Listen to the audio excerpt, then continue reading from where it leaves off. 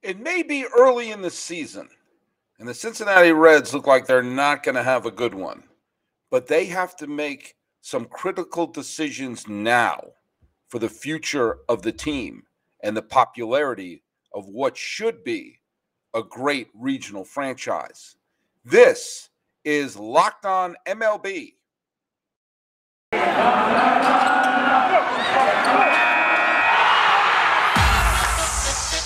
You are Locked On MLB, your daily MLB podcast, part of the Locked On Podcast Network, your team every day. Hello, baseball fans, and welcome to Locked On MLB, part of the Locked On Podcast Network, where it's your team every day.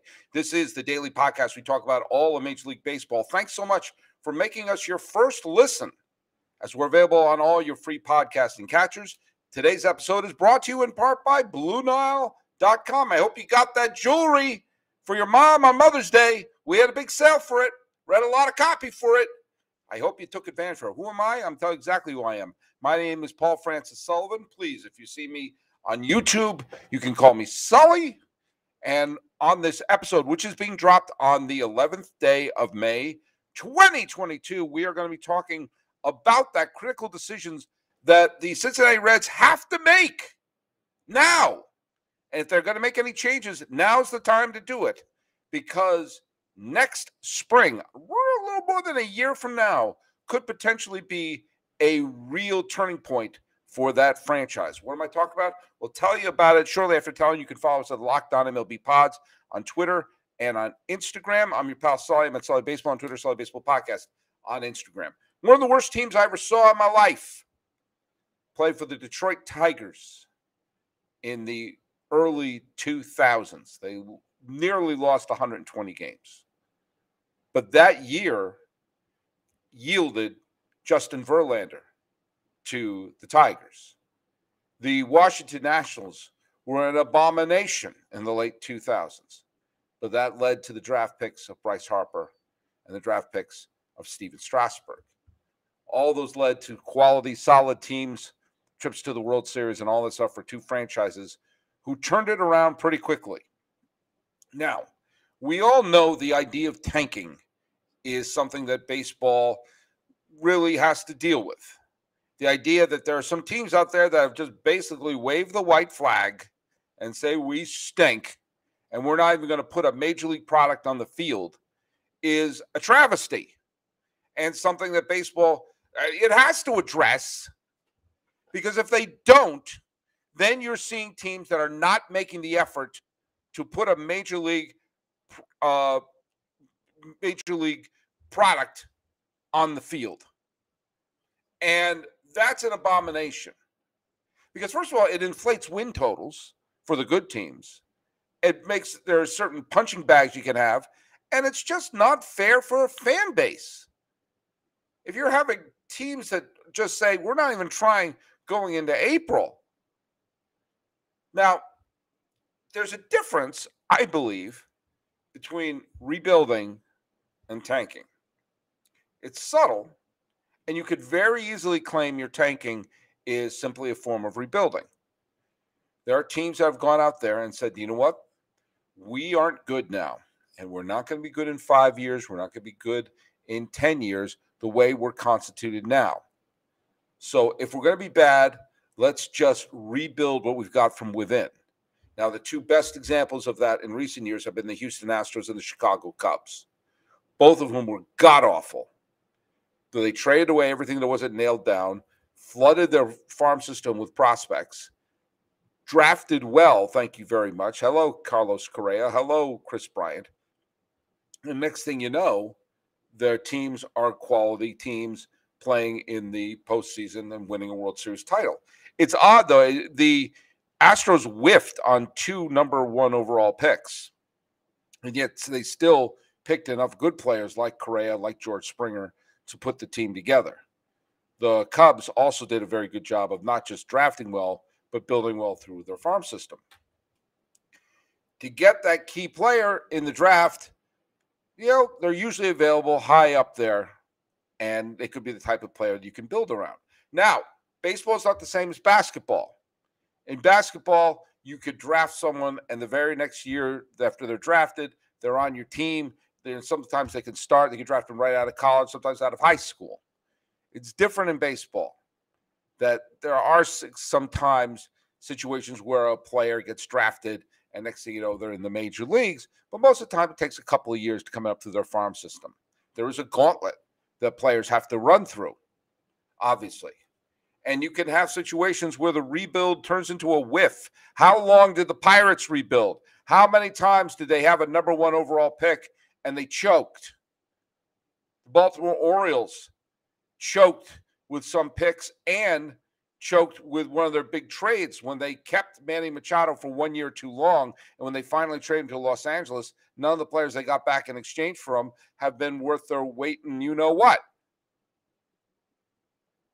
It's critical if you have a team that stinks and you know you've got a draft pick coming up to not whiff, to not blow it.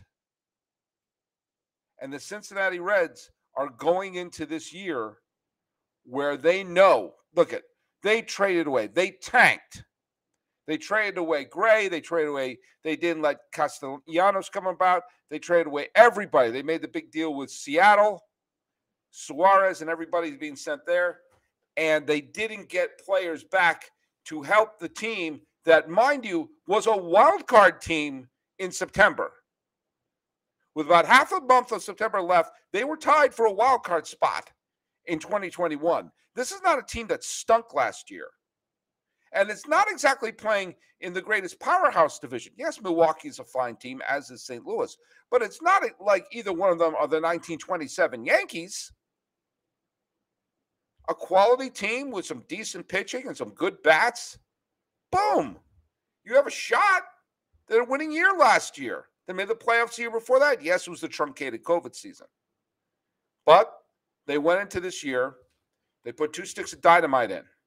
And I think that probably poor David Bell, is probably going to catch the brunt of this. But the fact of the matter is, the pressure is not on David Bell. The ownership of the Reds have to take a nice, long, hard look at Nick Krall and Shawn Pender and Brad Meador to say, are you the 3 guys that we're entrusting a lousy season to? Because if they're not, bring in the new guys right now. Now, who are the names I just said? Obviously, if you're a baseball fan, you know that David Bell is the manager of the Reds, comes from a long lineage of Bell family members, including Gus Bell and Buddy Bell. Nick Krall is the general manager, the vice president general manager of the team. Okay? Shawn Pender is the farm director. Brad Meador is the scouting director. You have to look at those 3 now, and say, do we want to give you the car keys for what is going to be the most critical pick the Reds are going to have in a long time? Are these the 3 that you want to redeem what is going to be 100, maybe 110 loss disaster? Because if they're not, fire them now and get the ones you want in now. If you want someone else, make that move now.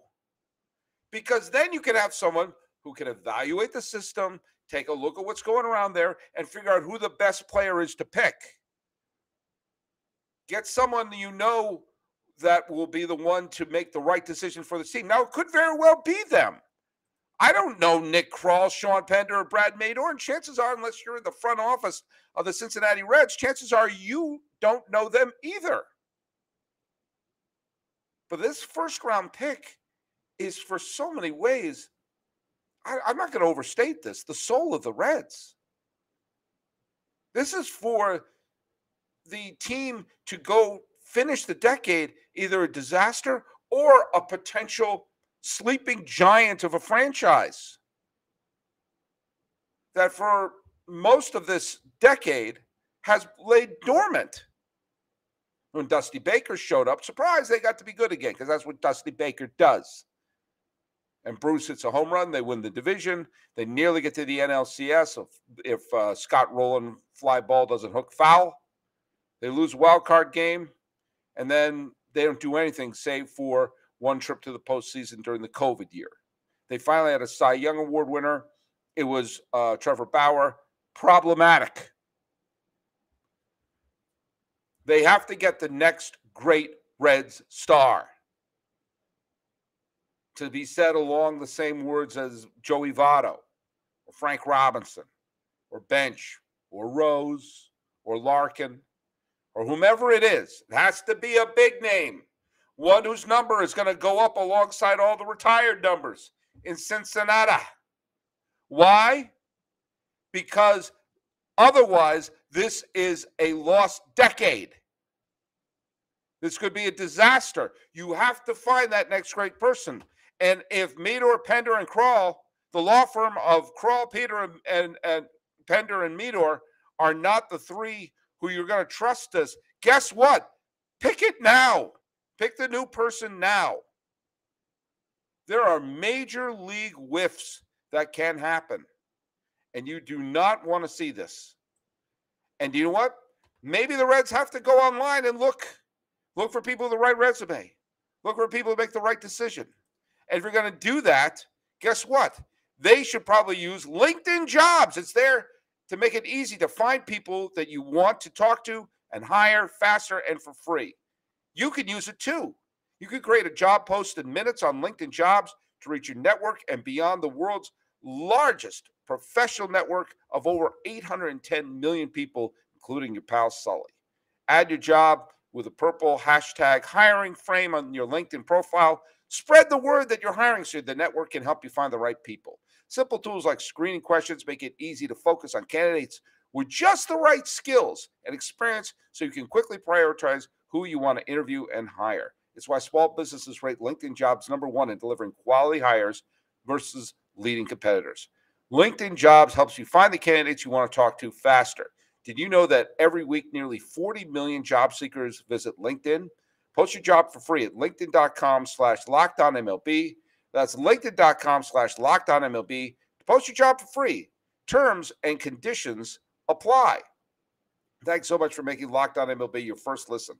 For your next listen, check out the Locked On Now podcast, recaps of Major League Baseball games with analysis from our local experts, taking fans through the season like no other. Free and available wherever you get your podcasts. You know, it's sometimes the first pick in the draft just seems so obvious. You know, sometimes it just seems like, all right, yeah, you've got, we know who we're going to get. But you can whiff badly. And there are lots of instances where you see teams have the #1 pick in the draft and they draft someone who's not that great. Or sometimes it's like when the Padres drafted Matt Bush instead of Justin Verlander. Or sometimes there's an Aiken who gets hurt or moves on to something else.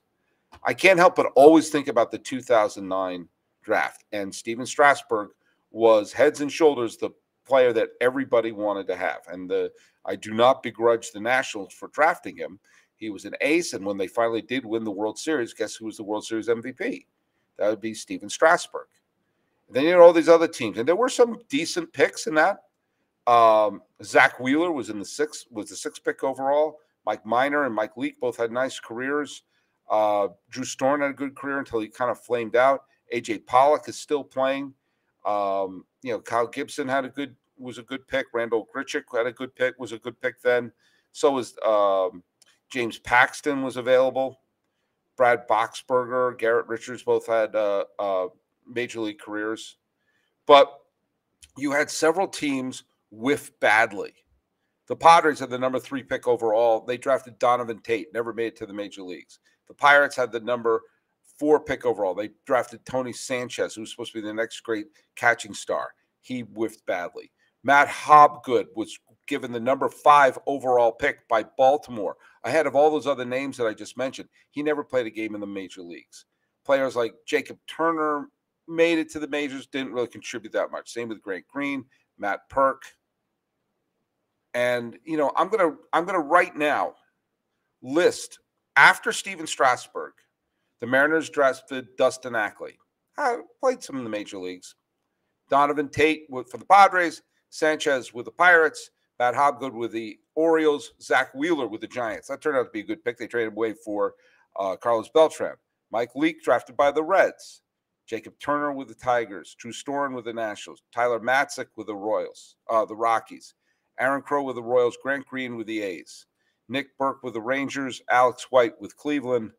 The Diamondbacks, Bobby Boshering, never made it to the major leagues. A.J. Pollock. The Marlins drafted Chad James, never made it to the major leagues. Cardinals drafted Shelby Biller. Blue Jays drafted Chad Jenkins. Astros drafted Giovanni Meyer, never made it to the majors. Twins drafted Kyle Gibson. White Sox drafted Gerald Mitchell, never made it to the majors. And the Angels drafted Randall Grichuk. Now, why did I just list out the top 24 picks in the 2009 draft like that? Okay, I'm going to give the Nationals a mulligan, okay? Think about every other team I just mentioned. Some went on to have great success in the 2010s. Some went on to stink. And some went on to not have an identity. The 25th pick in the 2009 draft belongs to the Yankees. But the Yankees lost that pick because they signed Mark Teixeira. Now, the rules were different then. You could pick up a draft pick for a signed player even if they didn't play the full season. If the rules had applied later on, the Yankees would have had the 25th overall pick. Why am I fixated on the 25th overall pick in the 2009 amateur draft? I'll tell you exactly why. It was Mike Trout. The best player of this generation was available at the number 25 pick that the Angels got for letting Mark Teixeira take a walk. The Mariners could have had Trout. The Padres, Pirates, Orioles, Giants, Braves, Reds, Tigers.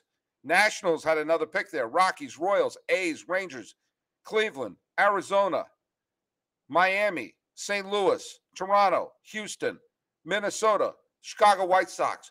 All of them could have had Mike Trout. They didn't. Some of the players they drafted instead of Mike Trout tied me with games played in the major leagues. Every one of those scouting departments whiffed. They had a generational player available. Now, they may not have known. Maybe this shows the unreliability of drafting. But this is the sort of thing that the Reds can't have. They can't have a situation where they have a high draft pick and the people in charge whiff. In the draft that Mike Trout was available at number 25, two of the top 5 picks never made it to the major leagues. Reds can't afford this. They cannot afford this. And one of the reasons why they can't afford this, besides the idea of just not wanting to blow a chance to draft like this, is the Reds, almost as much as any team in baseball, have the chance to become a borderline super team. They have tremendous history, passionate fans, and they can reach back to a history that goes back to the 19th century. They play in a gorgeous ballpark. And, yeah, the Bengals made the Super Bowl last year. Fine. But the Bengals aren't the chief team of Cincinnati. You think of the Reds first. Maybe I'm wrong about that. But they can also pull from Canton, Columbus, Louisville, Indianapolis, a lot of other cities. They can pull from that. They can be a gravitational pull, similar to the Red Sox, what they have throughout New England. They have that whole region to pull from. Boston's a decent-sized city, but it's not a metropolis, but it's a mega market because of where they draw from. And the fact that Red Sox fans travel well across the country. You have all these people from that region. The Reds should be one of those great teams with a packed house and fans that you go back, oh, those are great fans, the Red fans, and blah, blah, blah, blah, blah, blah, blah. It should just be Jeff Carr out there and a handful of other people waxing poetic about the Big Red Machine and Barry Larkin. They have a chance to do this in the Central. And I've been screaming about the fact that the Reds have a chance to be a regional giant team And they've been acting like a tiny, small market team. And maybe step one is to find that Mike Trout out there, to find that great Reds player, that great Reds legend. It's critical. This is a team that could truly be one of the great franchises in baseball. They already have the history. They do. They almost have the hard part done. They just have to put a good team together and win the Central a bunch of times with a superstar, with a big superstar. And that's why the Reds, if this group of people are not the right people for it, you've got to make that decision right now. There's too much on the line here. A superstar that you could build around has to be drafted. Not a nice player. Oh, he turned into a major leaguer, playing me out of being starting second base. No. A retired number Red who's remembered as a Red forever has to be drafted next year. Anything short of that makes this season a disaster. More so. Then you're tanking. You're not rebuilding. And then what do you give their fans? What are you going to give their fans? You got to give them something. You got to give them something as a consolation if you blow this. Maybe you got to give them a Built Bar. Built Bars are the best tasting protein bars out there. They're healthy. They're delicious. No more sacrificing delicious food for health. With Built Bar, you can have both. All Built Bars and Puffs are covered in 100% real chocolate. That means Built Bar, you can eat healthy and enjoy doing it. The Puffs are fantastic. They got great flavors like banana cream pie and churro. Who doesn't want a protein bar that tastes like a churro? I know I want one. They're only 140 calories. Sign me up! And guess what? If that's not enough flavors for you, you can try the mixed box that comes with 12 flavors of bars and puffs. I'm talking yum here. Built Bar, make sure there's something for everybody. You know what my favorite flavor is? It's raspberry. I love the tanginess of the raspberry mixed with the chocolate. It's fantastic. Most Built Bars contain 130 calories, 4 grams of sugar, 4 net carbs, and 17 grams of protein. Compare that to a candy bar, which is a candy bar. Go to Built.com. Get all your favorites. Banana cream pie, raspberry, chocolate. What was it? Mint brownie. That's Stacey Gotsulias' favorite.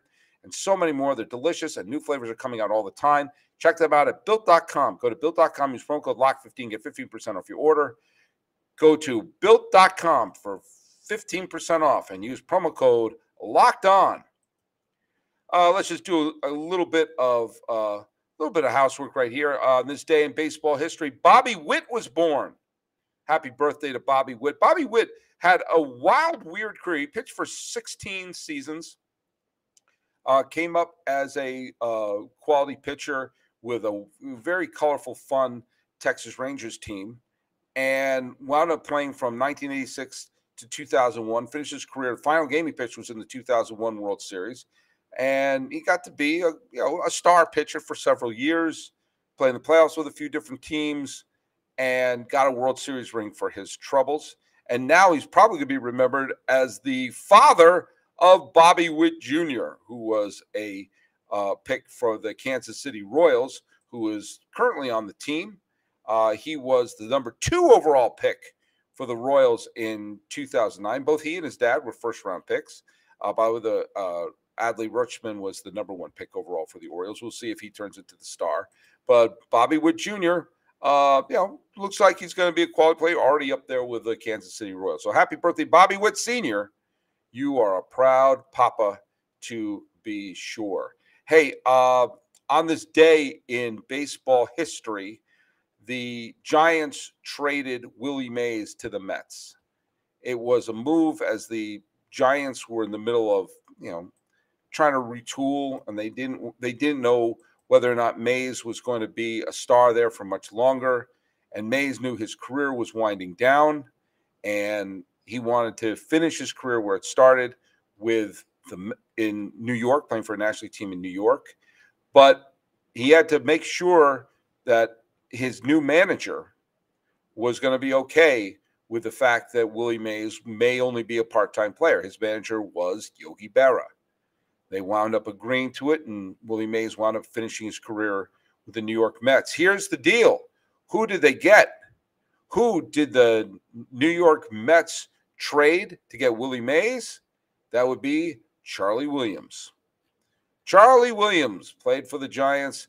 Boy, no pressure on pitcher Charlie Williams saying, oh, you are the person who was acquired for Willie Mays. I'm going to go to baseballreference.com, the single greatest website in the history of the planet Earth, and give you a little look-see at the life of Charlie Williams, the player, the only player ever traded straight up for Willie Mays. He was, let's open this up, and we're getting a little bit here, but Charlie Williams was a right-handed pitcher. He pitched from 1971 to 1978, and he pitched one season with the Mets as a spot starter reliever. He pitched 7 seasons with the San Francisco Giants. His best year being 1976, where he pitched to a 2.96 ERA and almost entirely out of the bullpen. And he got a whopping 4 career saves, was basically a decent middle reliever in exchange for Willie Mays. But it was not the Willie Mays, but you know what I'm saying. But hey, tip your hat. Charlie Williams sadly died in 2015. But for those years, he can sort of look back and someone asks you, hey, you played in the major leagues? Yeah, for 8 years. Were you any good? Well, I was once traded for Willie Mays. How bad could I have been? Well, folks, how bad could things be for the Reds? They could be really bad, especially if they whiff on this. So figure it out, Reds. Make the hard decision right now. Because what you don't want to have is a situation where the Reds draft that pick next year and then clean house. Make sure it's the house you want. Otherwise, it could be a disaster. And I don't want that, and neither do you. Follow us at Locked On MLB Pod. Same handle on Instagram. I'm your pal Sully. I'm at Sully Baseball on Twitter, Sully Baseball Podcast on Instagram.